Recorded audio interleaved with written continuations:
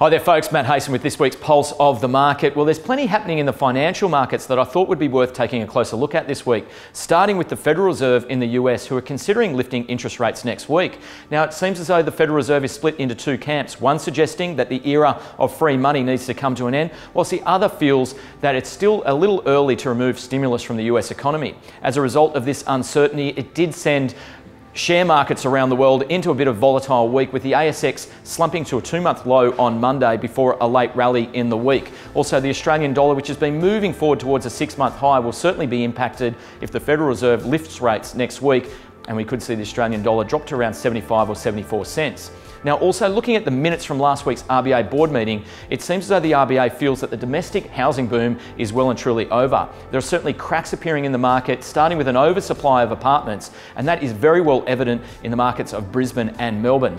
Also, there is weaker housing loan approvals and also weaker housing credit growth.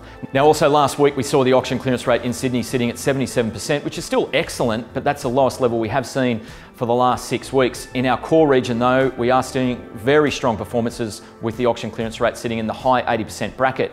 Now, one of the difficult things for buyers in the present market is we are seeing many agents and agencies set initial selling guides at least 20% below sellers' expectations. Now, whilst buying demand remains very good, trying to understand value for a buyer is extremely difficult when there's such disparity with price guides. So that's something we'll continue to monitor.